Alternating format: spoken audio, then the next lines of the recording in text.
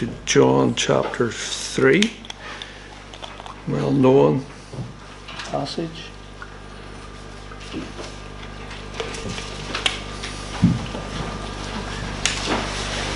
Please.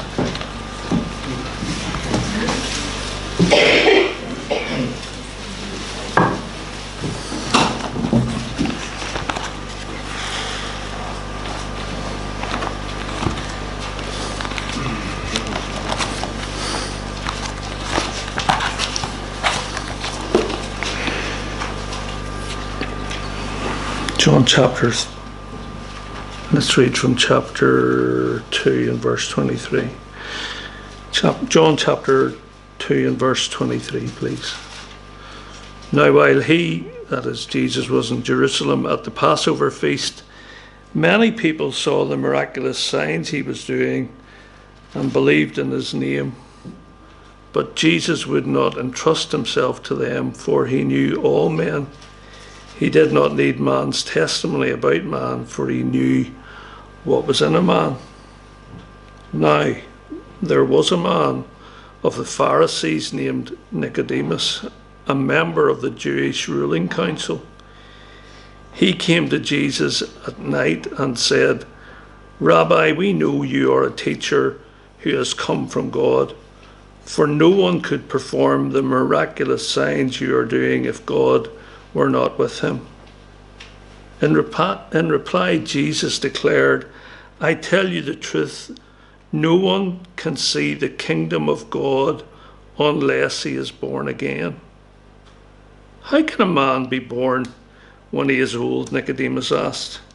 "Surely he cannot enter a second time into his mother's womb to be born." Jesus answered, "I tell you the truth. No one can enter the kingdom of God unless he is born of water and of the Spirit. Flesh gives birth to flesh, but Spirit gives birth to spirit. You should not be surprised at my saying, 'You must be born again.' The wind blows wherever it pleases. You hear its sound, but you cannot tell where it comes from or where it is going. So it is with everyone born of the Spirit." "How can this be?" Nicodemus asked. And then down to verse 13, just for time's sake. "No one has ever gone into heaven except the one who came from heaven, the Son of Man," said Jesus. "Just as Moses lifted up the snake in the desert, so the Son of Man must be lifted up, that everyone who believes in him may have eternal life. For God so loved the world that he gave his one and only Son, that whoever believes in him shall not perish but have eternal life. For God did not send his Son into the world to condemn the world, but to save the world through him." Let's pray. Father, your word is living, and we read it, and in one sense it's words, but these are words that were inspired by you, and the writer wrote them down under your direction, and they are alive today because you are the living, almighty, and all-knowing God. Thank you that you know all about everyone here tonight, everyone who might possibly listen in at some stage, and we ask that your living word would touch them right to the heart of where they are in their lives. And we pray in Jesus' name. Amen.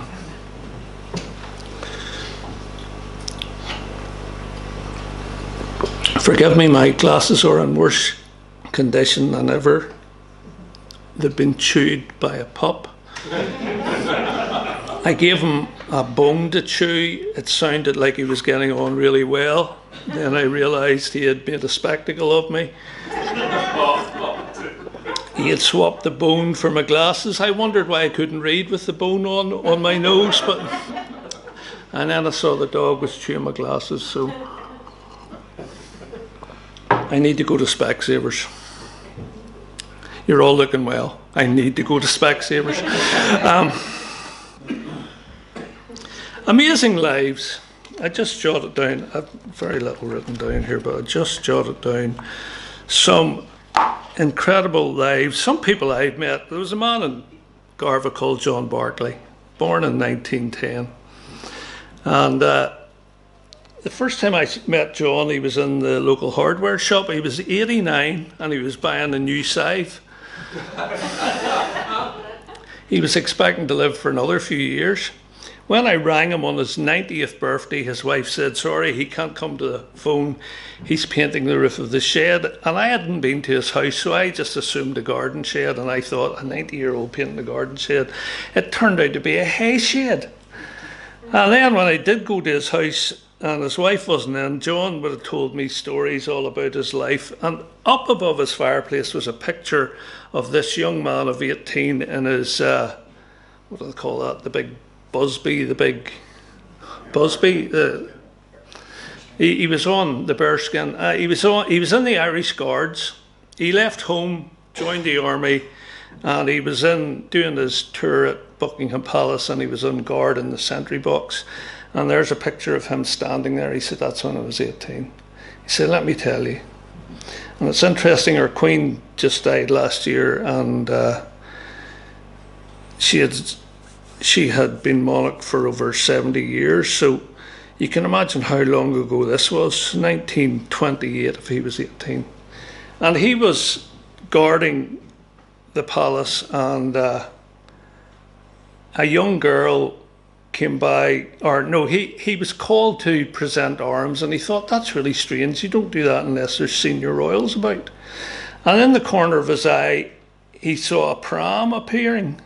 And there was a baby in the pram and a young girl pushing it. And he said, the girl pushing the pram was Princess Elizabeth. The baby in the pram was Princess Margaret. So nobody could, and he told me that story about 1 million times, so I know it really well. It's amazing when you talk to people what they've done in their lives. There was a wee old lady in Garva, and I used to visit her in her wee apartment in the Fold. And she had really nice furniture in her apartment in the Fold, and I talked to her about the furniture. She said that furniture has been back and forward over the Pacific Ocean 4 times. We went to live in Canada. We bought that furniture in Canada. Then we decided to come back here for a while. Then we went back to Canada. Then my husband decided to retire back here, but he didn't like it back here, so we went back to Canada, and we got a couple of wee jobs there. But he came back every year to go to the Northwest 200. And while he was a spectator at the Northwest 200, he took a heart attack and died. She said, I had to go back over, sort out his funeral, go back to Canada, sell up what I could, and I brought that furniture back with me. But that wee lady, and she was just a wee old lady, I said, what did you do in your life? I was the chief buyer for the furniture department of the top one of those big stores, department store in Toronto, and she travelled the world buying stuff, and we just saw her as a wee old lady. So people's eyes are amazing. I was listening to a story on Radio 4. Now, Ivan says he sometimes listens to Radio 4. I understand why you pick and choose nowadays, but it's a story of 2 sisters called Ida and Louise Cook, unassuming civil servants who never got married and lived with their parents. And when their dad bought a radio way back before the war in the 1920s or whatever, they started to listen to opera music, and they got a real thing for opera. And so they used to save up all their money and go to Germany, because that's where the best operas were, and they would travel around going to opera houses. And then the war, well, Hitler got into power. And in the 1930s, he started clamping down on the Jews, and then he was going to take all the Jews away, and he wouldn't let the Jews leave the country unless they had somebody over here that had a bond for them of enough money for them to get out of the country. And these 2 ladies, under the cover for their passion of opera, used it as a pretext to travel all over Germany, to go to opera houses, to make contact with Jewish people, get all their jewellery and good stuff they had, wear it on their clothes, get it back to Britain, sell it, and get money put up to bring people over into Britain. And they saved many, many lives that would have died in the concentration camps. And they were just two unassuming civil servant secretaries. So I thought it was amazing, just lives like that. Extraordinary lives. Here's an extraordinary life. Nicodemus. Now, Neil knows and Rhonda that I was talking about this at the youth meeting one night, not so long ago, but he stuck with me. I thought, what a guy. He shouldn't be where he is. He's part of the ruling council of the Jews. And Jesus has just come to the Passover festival. He's just cleared out the temple. He's thrown over all the tables. He's chucked out all the cattle and the sheep. He's told the people with the doves to get out of there. And the people that were changing monies, bureau de change, were in there, and they were changing money so that they could have the money for the temple taxes, and probably they took a bit off the top, and there was a bit of tax on the tax because they had to make a living out of it too. And Jesus said, get out of here. How dare you use my Father's house as a marketplace? And Nicodemus was probably there. After that, the Sanhedrin, that was the chiefs, the leading council, and he was one of them, started to hate Jesus. Thought, who is this carpenter guy coming around here, doing stuff like that, even calling the temple his Father's house? And of course there's a lot of muttering and goings on, but a lot of ordinary people, having witnessed the miracles, were putting their belief in his name. And of course, there was a lot of talk in the Sanhedrin. What are we going to do with this fella? And this is even in the early days. And people say about Nicodemus, he was a courageous man. He went at night. Yes, he was scared at the start. There might have been another reason he went at night. These rabbis were good people at heart. They thought, lots of them thought they were doing the right thing. Lots of them were feather in their own nest. But many of them were good people. And this was a particularly good man. He was probably up reading through scrolls late at night, trying to find out who could this guy be. And so he thinks, well, I'm going to have to go and have a word with them. The others won't like it, so I'll go at night. I don't want them to know, not at this point, but I'm going to go and see this Jesus for myself. I was thinking, he's had an audience with Jesus 1-to-1. We grew up on Saturday night watching Parkinson. Do you remember? He used to have all the famous people on. I remember Billy Connolly being on there and telling jokes that I can't tell here. And all sorts of people being on there, the Beckhams, you name it, they were on the Parkinson show, but nobody. And Parkinson, getting on the Parkinson show, sort of boosted your fame. You nearly got baptized again. This time it was sprinkling. I'll believe that's the next time. But being on Parkinson's shows nothing. Parkinson's dead and gone. Imagine being with Jesus. Would you not have sneaked out at night to see Jesus if you could? I wonder, have you ever? This guy was troubled. This guy had heard Jesus talking, as well as seeing the miracles that he'd done. And he thought, do you know what? I know what the other guys are saying. I understand where they're coming from, but actually I'd like to hear what he had to say. Strangely enough, in chapter 7, he tells them, you shouldn't judge a man until you hear what he has to say. And so he goes. And he goes to Jesus, and it's night time. And I'm sure he was wondering, I wonder will Jesus still be up at this time of the night?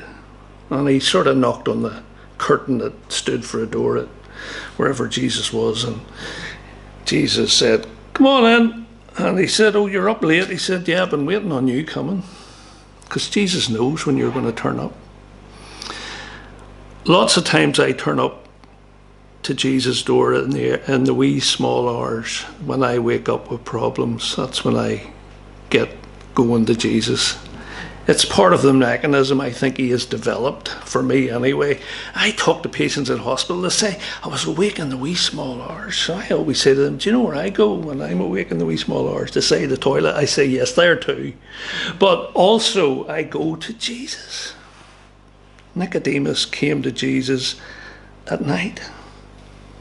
And he started to spiel. He said, Rabbi, we know. So is he talking for the group, or is he using that as sort of a bit of cover, like we've all been chatting about this? And I think he was really saying, I think I know something about you. I think there's something about you. But he's using a we, so it makes it easier for him to communicate it. And he says, we know you are a teacher who has come from God, for no one could perform the miraculous signs you are doing if God were not with him.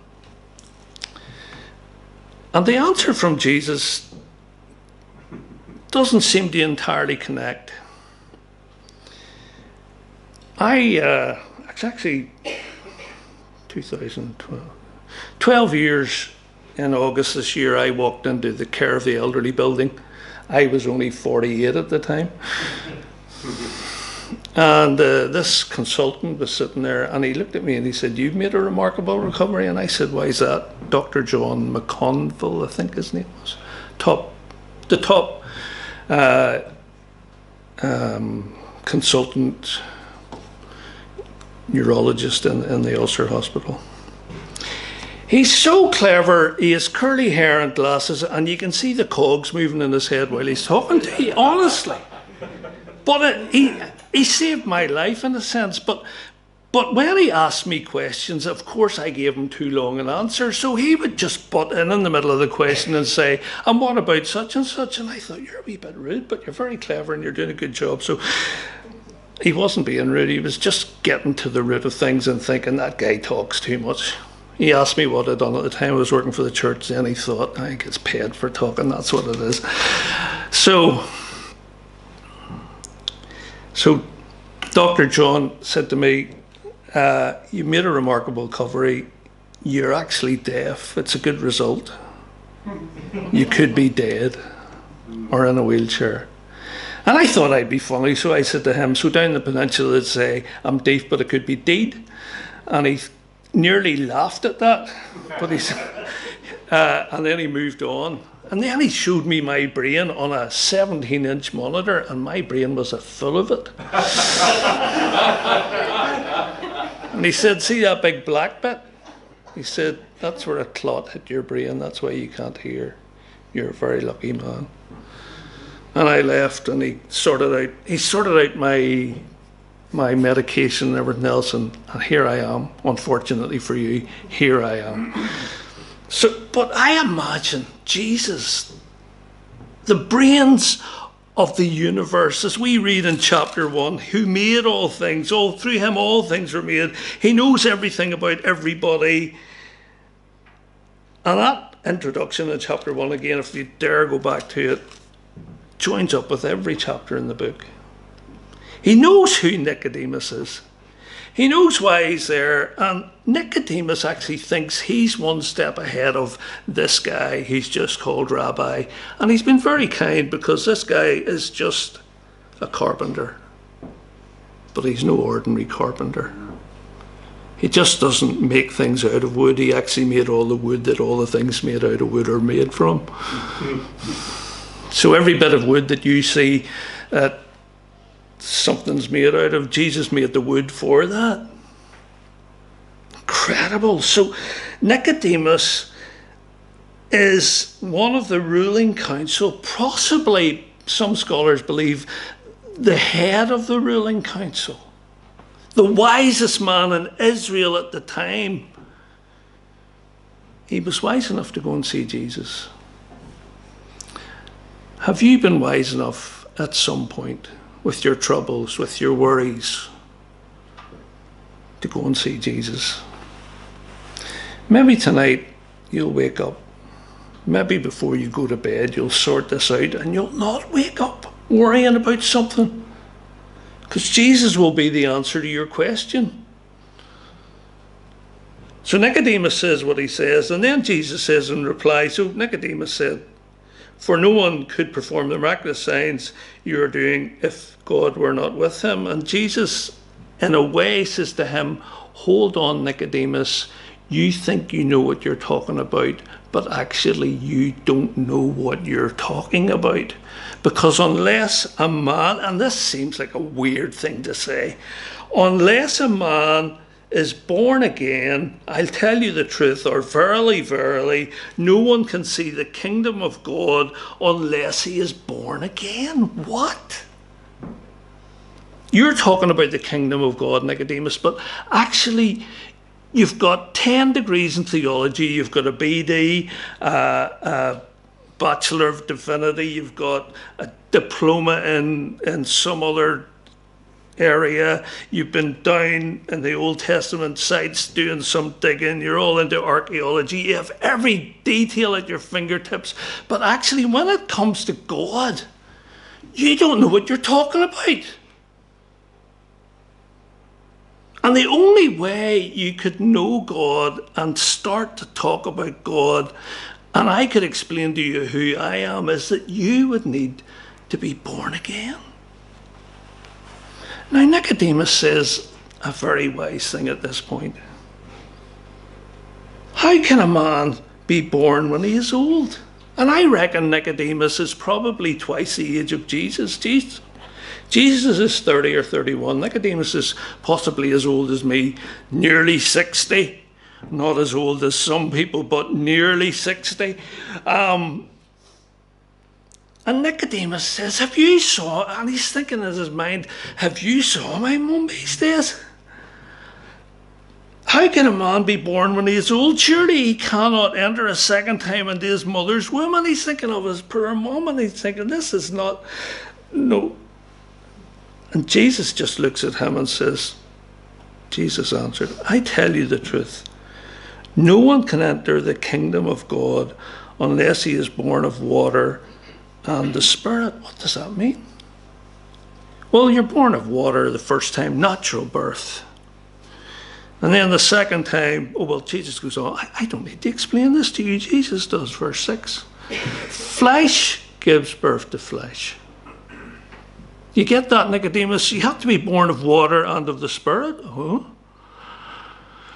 Flesh gives birth to flesh. You won't remember this. I told you this. There is a girl we know who says she remembers being born. That she was in a medical facility at that time. She needs to be in another medical facility now. But anyway, she says she remembers being born. She has an incredible memory. But I said, what were they saying? She said, I don't know. I wasn't speaking at the time myself. No, she didn't say it, but she says remembers being born. I don't remember being born, but I do know I was born. I stand here as a fully grown man. It took me a while to get to this size, but I was born. And all of you looking from where I am, you were born of the flesh. You nip yourself. It should hurt. If it doesn't hurt, something wrong with you, right? But you're born of the flesh.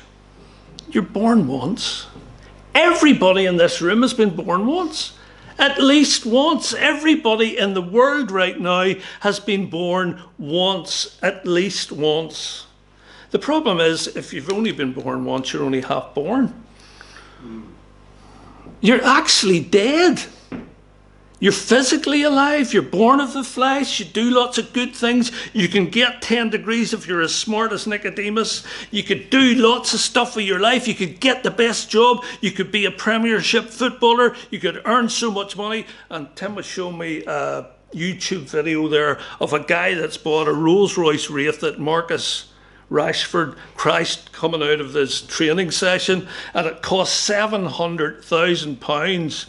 And we thought, wow, what a lot of money to lose just like that. And then we worked out it was 2.5 weeks' wages for him.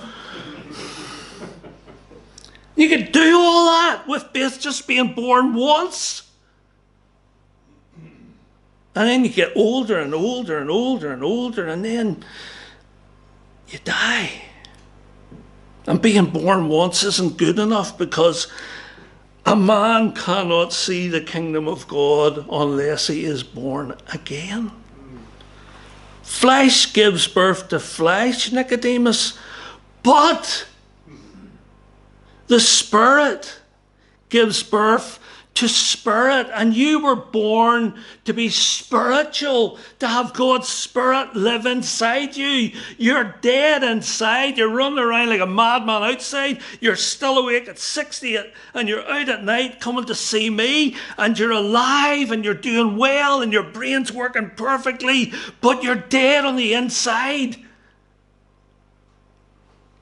You need to be born again. You know that big house it used to be a wee house on the Portaferry Road, built, and nobody ever lived in it. You know the one I'm talking about? Now it's been super built. There's also one in Carryduff, the same, that sat for years. My dad used to drive by it every time when we were going to Fermanagh and go, there's that house, nobody's ever lived in it. And that amazed him, that somebody could have that much money, because he never owned a house, and somebody could build a house and never ever live in it. There's also one in Tobermore that the bus man used to always, when we were out on trips with the senior citizens, I wasn't one of them, we were out on trips, taking the senior citizens out on trips, and we went by this house in Tobermore, and the guy said, somebody built that house and they never ever lived in it. They go round and they wash the windows and cut the grass and all, but nobody lives in the house. It was great on the outside, there was nothing happening on the inside. It was stupidity. Why do you build a house? To live in it. Why did God make you? Why did the one who made everything, through him all things were made, without him nothing was made that has been made, in him was life, and that life was the light of men.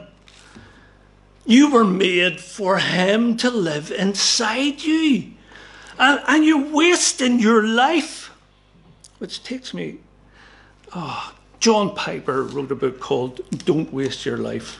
I tried to read it. I was wasting my time. I couldn't read it, but there's a guy in my work, incredibly clever chap. I'll just say his name begins with W. Pray for W. I love the guy. He comes to me every day and he tells me about Greek mythology and all sorts of religious stuff, and tells me about books he's reading, and I thought, I've got the book for you. And I thought, stop reading Greek mythology. And he said, why? I said, don't waste your life. John Piper, I gave him the book, Don't Waste Your Life. He's read it. He says, you know, I actually think I believe that stuff. But he says, and I think Buddha fits in with it, and I think this fits in with that fits in. Pray for him. He's an incredibly clever guy. If you are not born twice, your life is being wasted. Firstly here, you're not getting full value for your money. There are Premiership players who have asked Jesus into their life. They're not wasting their life. They're making loads of money too, but they're reaching people with Jesus. And reaching people with Jesus is better than giving them £1 million of their money. If they want to give me £1 million of it, if you're listening to this and you need to give somebody £1 million,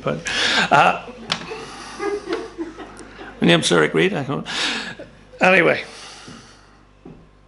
but you know what? You can be born again and be anybody. You can be born once and be anybody. And in the end, it's a waste of a life.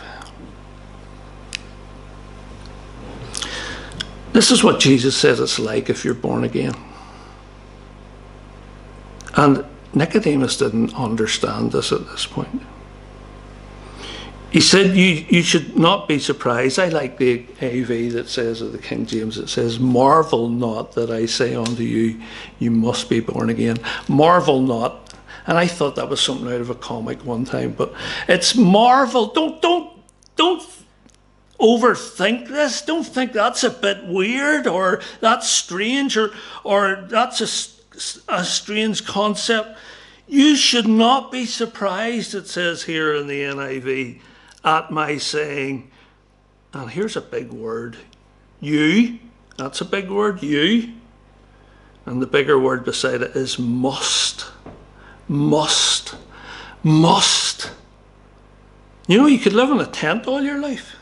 It would be cold in Northern Ireland living in a tent all your life. Back in the day, people probably managed it. You could do without your car. You could ride a bicycle everywhere. You can do without so much stuff. There's so many things that people say, I have to do that before I die. But there's only one thing you must do. According to Jesus, you must be born again. If you're not, when you die, you've lived a life separated from God. You've made your choice that you like living that sort of life separated from God, and you will spend eternity separated from God. And that will not be a good choice for you to make. You must be born again. Nobody in here has to think about that. There is no other option. It's either or, don't do it or do it. But Jesus said, if you want to enter the kingdom of God, so that's heaven, and if you don't do what he says, you must be born again, you do go to hell, which is actually your choice. You have disobeyed what he asked you to do, to believe in his son, and you are separated from him forever. You must be born again. What's it like when you're born again? The wind blows wherever it pleases. You hear its sound, but you cannot tell where it comes from or where it is going. So it is with everyone born of the Spirit. You come alive. Who lives in Ballyhalbert here? I have to say I do. You do. Who else lives in Ballyhalbert? You do. Anybody else live in Ballywalter? We have the windiest place in the world to live. I know. He knows. He came to fix something that the wind didn't like in my house, and now he put it back up and sorted. But it is windy, and the power of the wind can just wreak havoc down this whole peninsula. What was it like last Saturday? What sort of crazy man would start to drive on the Portaferry Road and then turn back? Don't tell him I said that.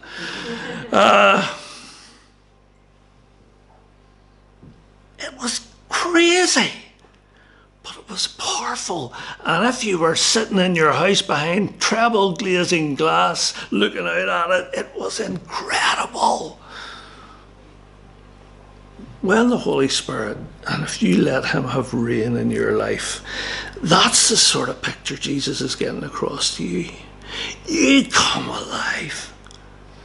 The Sanhedrin doesn't tell you how to live your life when you become a Christian. Jesus Christ lives inside you, and the Holy Spirit that has come to live inside you tells you how to live your life. That's why after the 12 disciples had got over their, or 11 of them had got over their panics and their fears about what the Sanhedrin would do to them, within a wee while they were up standing in the middle of the Sanhedrin saying, we don't care what you're telling us to do. We really respect you guys. We realise you're the leaders in Israel, but you've got it wrong, because Jesus really was the Son of God, and we have to talk about what he told us to do and not you. So we don't mind being beat up with you guys. In fact, when we leave here, we're going to have a party because of it. And it said they left rejoicing because they suffered for talking about Jesus. Their lives became alive. They were like wind that couldn't be controlled. Have you ever let the Holy Spirit do that in your life? Sometimes Christians only live only half of being reborn again. Nicodemus didn't. Chapter 7. He comes out of his shell a wee bit, and he comes out up in 3 places. Chapter 7 and verse 48. And these guys are discussing to the temple guards why they didn't bring him in. And they said to him, to the temple guards, why did you not bring the man in? And the temple guards said, no one ever spoke the way this man does, the guards declared. And the Sanhedrin, the Pharisees, said, you mean he has deceived you also? The Pharisees retorted, has any of the rulers or of the Pharisees believed in him? No! And Nicodemus is sitting there. But this mob, this that knows nothing of the law, there is a curse on them. And then Nicodemus spoke up. Them having said, nobody had believed from them. Nicodemus, who had gone to Jesus earlier, and who was one of their own number, asked, "Does our law condemn a man without first hearing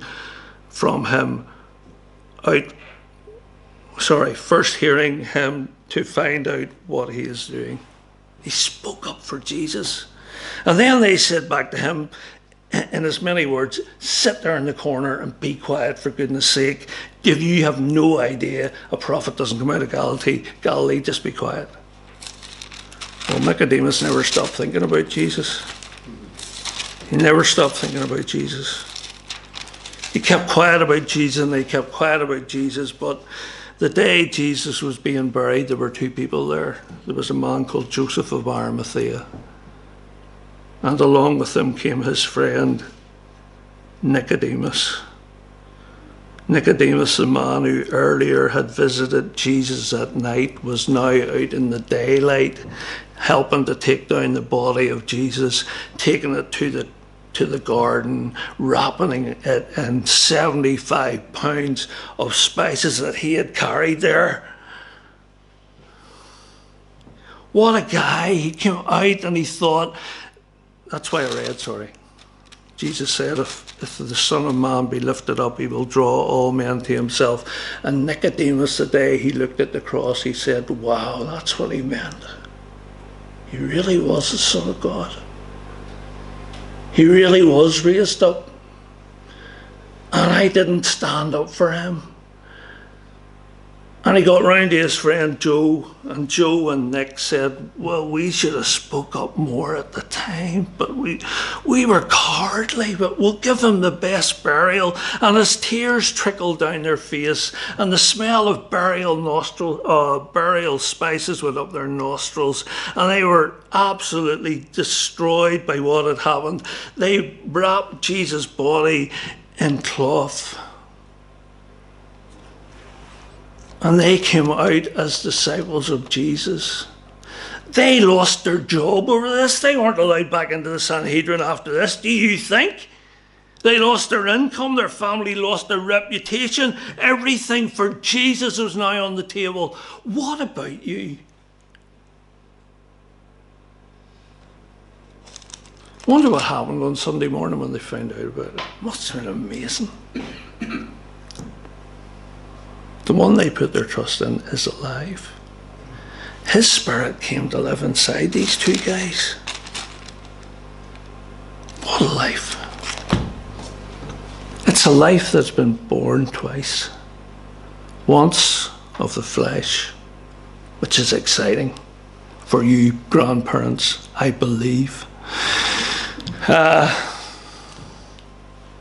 It's exciting to live a life. You've only lived half a life if you don't get born twice.